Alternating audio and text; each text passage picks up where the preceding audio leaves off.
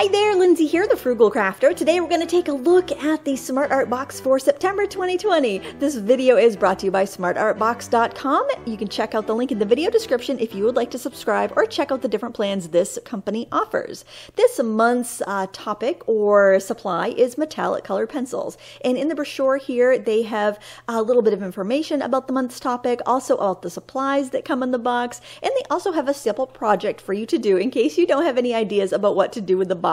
I always ignore that because I want to jump in and just kind of use my own imagination.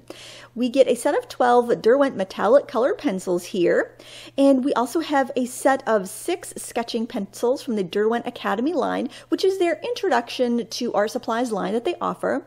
We also have a Derwent Academy tri-point eraser, which I've never used this before, and I was really curious to feel how soft or hard it was, so had to pop it right out of the package and kind of check it out immediately. I think this is something I will use going forward because it will be really handy for getting in tight spaces in pencil or pastel work. So I'm kind of curious to give that a lot of different tryouts, I think. It comes with a sticker as always, and there is a pad of toned gray drawing paper. It's a smooth surface. It has a kind of a heathered flecked appearance, and it's about a mid-gray value. And this comes with a set of Derwent Academy metallic pens. So I don't know what I'm going to do with this, but I think I will just kind of play around with it, doodle around, and see what I can come up with. Now, my box is supposed to have a sweet in it, like a candy, but I think one of my kids might have got to this box before I did, so I don't see that in there. And I'm not going to blame Smart Art because I'm pretty sure my kids got to it first. I started off by swatching the materials that came in the box on the paper that was provided. Because I typically don't work on a gray paper, I wanted to, especially if I'm using metallic products, I wanted to see how these were going to react. I did swatch out the metallic pencils on black and white as well. They're very vibrant on white paper. They're vibrant if you use them plain on black paper, but if you add water to them, they do lose their metallic sheen. Now in the brochure, it says that the pencils are not water soluble, but what I think happened was I think that they got some misinformation because I know Derwent revamped their metallic pencils last year, and now they make them and they're not water soluble, but prior to 2019 they were water soluble, and the numbers are different. So I think maybe some of us might have got the wax-based pencils, and some of us might have got water-soluble pencils. So if you are a Smart Box subscriber, let me know in the comments below what you got. I'm starting off by sketching on the toned paper. I'm just doing a profile of a face because I don't know. The first thing that came to mind was do a dragonfly because you're doing metallics. Do something like insecty. But then I thought, no, Lindsay, don't go with the most obvious choice. Do something different. You haven't done just a portrait from your imagination in a long time. Why don't you do that? So that's what I'm sketching here. And I'm just, and I sharpened my pencils with a knife, and that's why I have that super long lead. It's something I've been experimenting with. So I just kind of sketched a girl looking sideways with a headband and some hair. And I'm just kind of coloring it in with the pencils because I wanted to see if I could get the contrast I needed, any of the colors that I needed, basically just playing around because I didn't want to go to my most obvious first idea. Sometimes you're going to see, I might as well have just done that to begin with, but I felt like just kind of playing and experimenting, and that's what I'm doing here. I'm layering up the pencils using a really light touch so that I don't scrape up the paper. Now, I'm adding some water to this, and the paper is quite thin. It says 80 pound, but it almost feels... it feels rather light. It feels almost like a heavyweight typing paper, but not quite a cardstock, not like an 80-pound cardstock. It feels lighter than that. I don't recall the GSM on this paper. GSM is usually a little bit more of an accurate way to describe paper than poundage because the parent sheet could be a different size and throw off the poundage. But anyway, that's neither here nor there. This is a thin paper, and it's wrinkling on me terribly when I'm using the water. Now, in the brochure, it did say the pencils were insoluble, meaning that they probably didn't intend you to use water on this paper, but the pencils have a little paintbrush icon, and the tin says they're water soluble, so I like water soluble stuff, so you can bet your bottom dollar I'm using water on those. And I have to disclaim I have used the metallic watercolor pencils in the past, and I have not been thrilled with them, so I was hoping that I might come up with some way to use them to a better advantage with this project. I got a little heavy-handed there with the eyebrow. It just wasn't going well, and I decided I was gonna quit while I was ahead or quit while I was behind, I don't know, and just try something different. And I decided to go to the idea I originally had, which was to do a dragonfly. I began sketching in a light green pencil because I figured that I would be able to kind of smoosh out anything that I didn't want to keep or erase it if I wanted to. I didn't actually use the eraser that much in this, just to clean up my pencil drawing the first time. I don't tend to use erasers very much.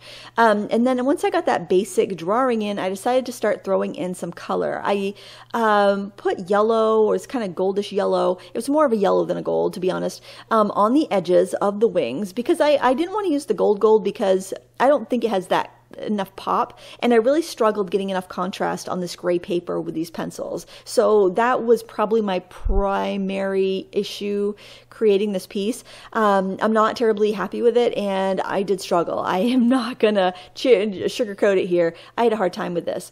I started putting on the pencil pretty thick because I knew I was going to need a lot of pigment to compete with the tone of the paper, and I just kept filling in until I had my picture base coated. I wanted to give the dragonfly a little branch to stand on, so I did sketch that in, but I'm gonna need to fill it in with some more pencil later. I'm adding some water just to tone all of the portions of the dragonfly to see if I can get a good base layer for everything, because I figure if I start with the pencils and I dilute them, then I can use the metallic pens on top and they will stick pretty well. I didn't think they would stick very well over a waxy surface, and if I had used the pencils like that and then tried to go over with the pens, I just don't think they would have stuck. I think you need to kind of thin them down first and lock them into the paper. Now, when I was sharpening my bronze paper pencil, the lead came out, so I just threw that in a palette and sprayed it with water so I could make some paint that I used to paint this the branch with. So that was that. I guess it was copper. I think it was copper color. The copper color was nice and rich. I did like that. One thing I did notice when I added water to these is that they definitely dulled down. They didn't keep that metallic shine, but they weren't all that shiny when I used them straight on this paper. I think you really need a black paper or a really, really dark jewel tone paper for that to work. So if you have this box, I highly recommend you experiment with other papers that you have in your stash. In fact, I did a little flower with the pink pencil from this set, and it was really pretty. You could get a lot of tone and shade, but it just didn't work that well on the gray paper. So I would say give it a try on some watercolor paper and play with it on your black thick cardstock or black watercolor paper if you have it, and see what other effects you can get from these if you got the water soluble pencils like I did. You may have gotten non-soluble pencils, and in that case you obviously wouldn't be adding water to it. If you wanted to dissolve it, you could use some odorless mineral spirits or Gamsol or something like that. But I figured using water wasn't really going to be like everybody could get a little bit of water pretty much to work with their art. So now I let that dry, and I'm going in with the Derwent pens, and I'm using this metallic black, which actually is the darkest pen, and it doesn't even look that metallic. When I had that one swatched out of all the pens, that one barely had any sheen to it, so I thought, this is going to be good for getting my contrast. It's got a very fine tip on it though, so you have to be careful. I mean, you can't really cover really big areas with it, so I was just trying to be a little careful with it because I didn't want to use it up or wear it down at the beginning. So, and I was also a little concerned that it might pick up some of that pencil, since the pencil is water soluble, that the moisture in that pen might pick some of that up and clog the nib, because I did notice some of my pens stopping, like they didn't want to put out that much ink after using them for a few minutes over the pencil. So that's another thing you might want to be careful of if you're doing a layering effect where you're using the pens over the pencil. You might want to scribble it on a scrap paper before you put the pen away, or if you notice the ink is flowing slowly, scribble it on a scrap piece of paper to get that that pigment from the pencil off the nib.